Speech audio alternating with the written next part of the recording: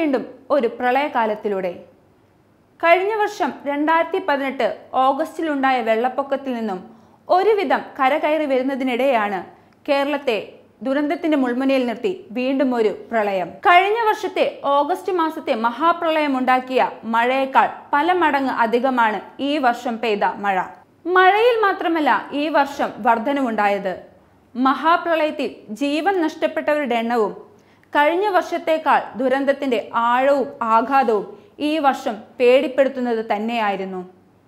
മലപ്പുറത്തെ കവളപ്പാറയിലും വയനാട്ടിലെ പുത്തുമലയിലും പാലക്കാട്ടെ അട്ടപ്പാടിയിലുമെല്ലാം കലിപ്പൂണ്ട പ്രകൃതിയുടെ മറ്റൊരു പേടിപ്പെടുത്തുന്ന മുഖത്തിനാണ് കേരളം സാക്ഷിയായത്.